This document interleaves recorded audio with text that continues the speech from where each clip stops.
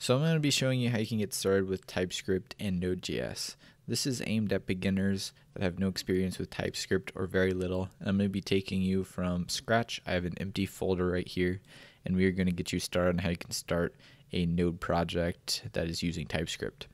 Now, the first thing, I would highly recommend using VS Code for this as your text editor, because it works fantastic with TypeScript. You're going to get IntelliSense and hoverable types and whatnot. It works great. But either way, you're going to want to open up an empty folder. We're going to start by doing npm init-y to give us a package.json. So once we have that, we are going to add TypeScript to our project by saying yarn add TypeScript as a dev dependency -d there. And then we are going to initialize our project with TypeScript. We need to create a tsconfig file, which basically stores the options for our TypeScript compiler. So I'm going to say npx tsc init. So this is the name of the TypeScript compiler, or how you invoke TypeScript. You'd say tsc, and this will compile stuff and whatnot. And we'll deal more with this in a second. And then npx just lets us run scripts. All right, so we created a tsconfig.json file right here. After this video, I recommend just reading through this. There's a lot of options in here, and it's good to know when you want to turn things on and off. And they have some nice comments on why you may want or why you may not want something. Okay, so first thing is we want to start running some code. So we are going to say source/index.ts, and I'm just going to console log hello from TypeScript. So I want to execute this code. How can I go about doing that? Note, I did a .ts. That is the indentation or the file type for TypeScript. So what we're going to do first is we are going to compile this into JavaScript, or transpile it into JavaScript. So we're going to say build. So we're going to create a new script in our package.json, and then we're just going to run tsc. So it's going to execute a TypeScript, and it's going to build our TypeScript file into a JavaScript file. So all right, let's run that, yarn build. And we have a JS file now, and we can see our console log there. And once we have that, we can just say node source/index.js. And so that's how you can run your TypeScript code. You compile it and then run it with Node. Now this is kind of annoying to do every single time in development, so we can use a library or a module called tsnode. So what tsnode does is it allows us to just point it at, so we're going to say script start tsnode source/index.ts. So we can just point it at a TypeScript file, and it's going to run it, it's going to compile it and run it with Node for us. So now I can just say yarn start, and it's going to run it no problem. And this is basically the workflow of how to run it. Now, if you're working with something where you're constantly making changes, or you're, say, using a server, a next thing that's really nice to use is called tsnode dev. So we can install that tsnode dev, and what this does is it's basically going to watch our files, and whenever we make a change, it is going to restart the server. So we're going to say --respawn, and then that will restart stuff. I don't know if this will actually do anything since we're not starting a server. It looks like it is going to wait. So let's come over here and say hello to, give it a save. You can see it re-executed it. So that's pretty handy. You can also do this with a package called nodemon, or nodedaemon, as I like to say. And I should have installed this as a dev dependency. So let's just move this up here for a second. There we go. If you want to use that, sometimes this doesn't work with Windows computers or whatnot. You can do that. So I'm going to call this dev, and you can say nodedaemon --exec, and then we're going to say tsnode source/index.ts. Basically, we're saying nodedaemon is going to watch our files, and it's going to execute tsnode whenever we make a change. All right, so let's do that. Ran our code, make a change, and bam. So you can choose one of those. I've been using tsnode dev, but it really depends. Some projects, one's faster than the other. All right, so the next thing is we want to start interacting with other libraries. We can easily interact with TypeScript libraries, but we're also going to want to integrate with JavaScript libraries. So for example, I may want to use the Express library. Oops, we should do yarn add express. So this is a JavaScript library. Now I want to be able to know the type definitions, whether it's a number, what the function signature is, all this fun stuff about all these express values. So some people have basically made some or written some TypeScript definitions for this JavaScript code so we can know what the values are. So we can add this to our project by saying yarn add types/express.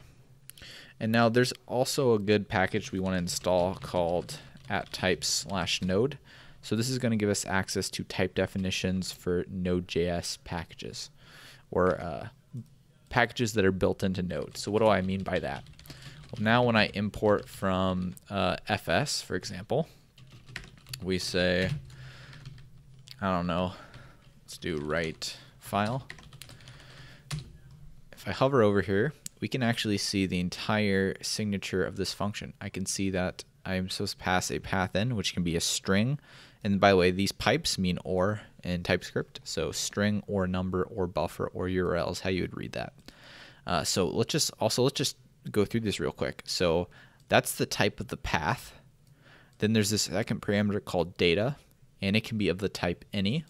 Then there's a third parameter called options that can be that is of the type write file options. And then there's a callback. So this is of the type is a function right there. And then lastly, this write file function returns void.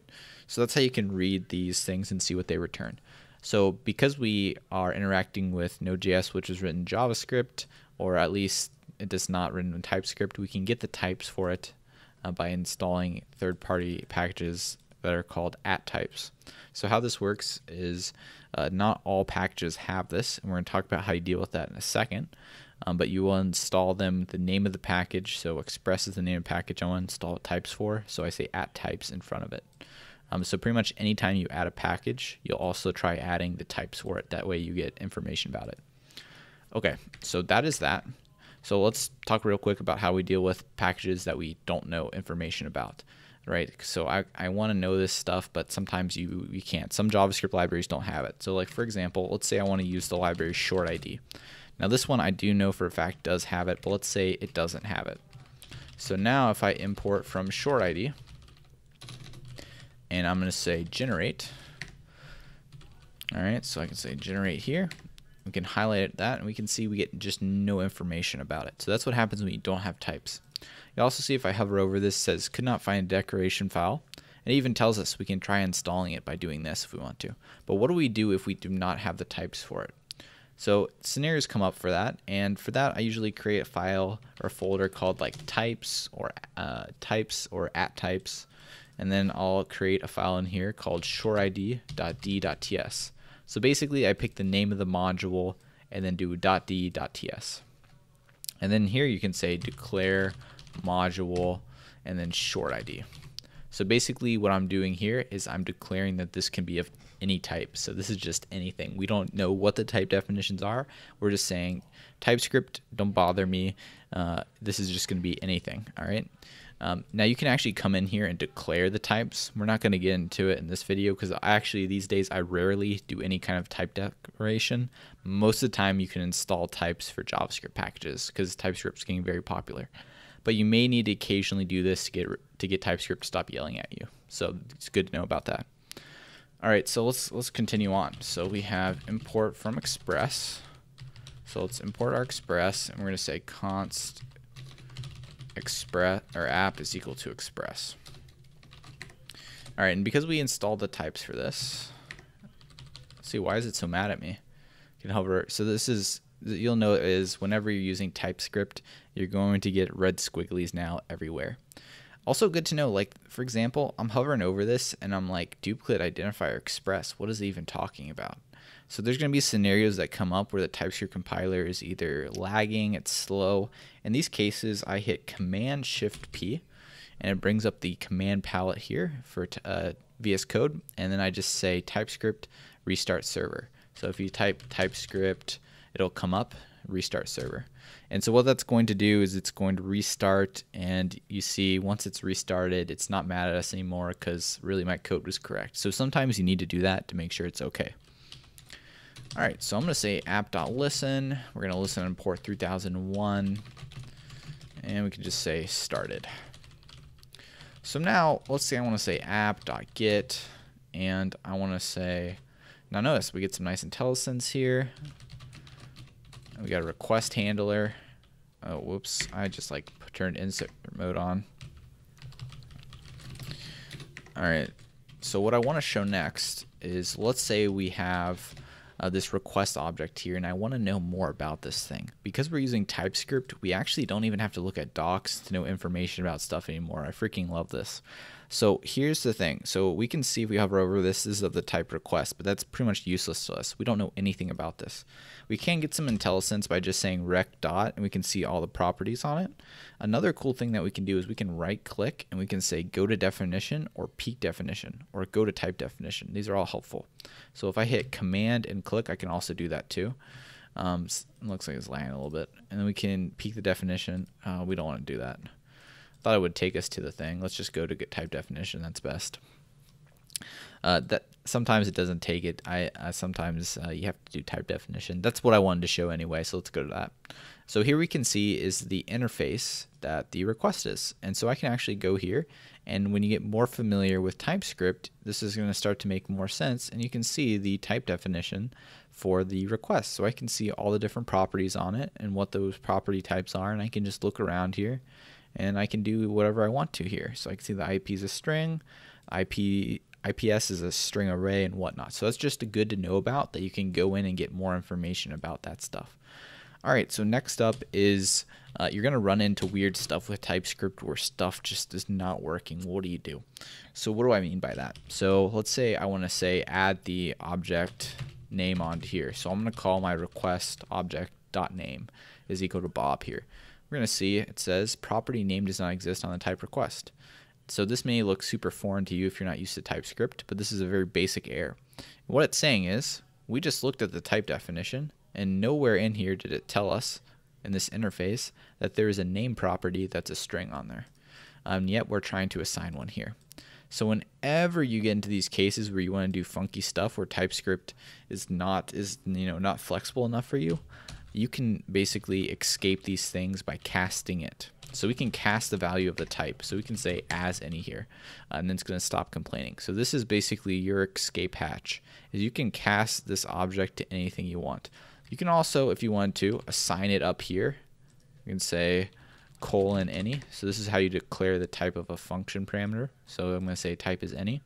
And so now this thing can be any. But as soon as you say type any on this thing, we have no idea what it could be.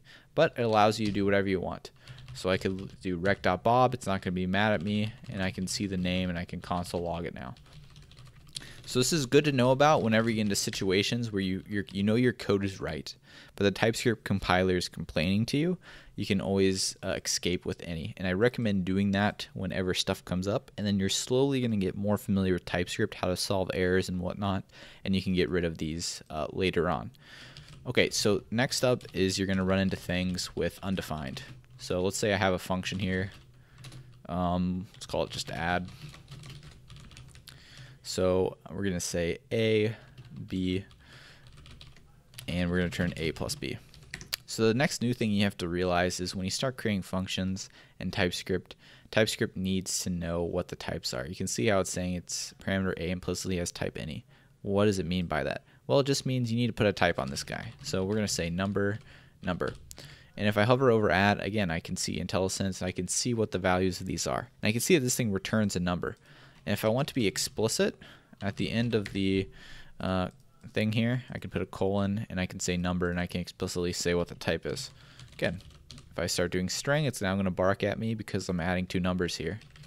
We do something like that to turn into a string now. All right, so that's just a little syntax stuff. Now let's say we introduce a undefined variable. So basically what this means is I can possibly not return the value, or pass the value. So right now if I call add, it's going to be mad because I'm not passing in the two parameters. So now if I say 1, 2, it's now happy because I'm passing in A and B. Now what I can say is I want B to be optional. All right. how we do that is we put a question mark right here. And so now it's not going to be mad at us only passing in 1 here. But what it is going to be mad at is we can't do a number plus undefined. So the way you deal with this, and you're going to see this error all the time. It says object is possibly undefined. You're going to run into that all the time. Whenever you get this, what you need to do is you need to say if B, do something else. If you do not get B, do something else. So in that case, if B, we're going to do that. Otherwise, we're going to return A plus 0 or something, right? Which would just be A. And so that is one case. Now there's going to be cases, again, where this comes up.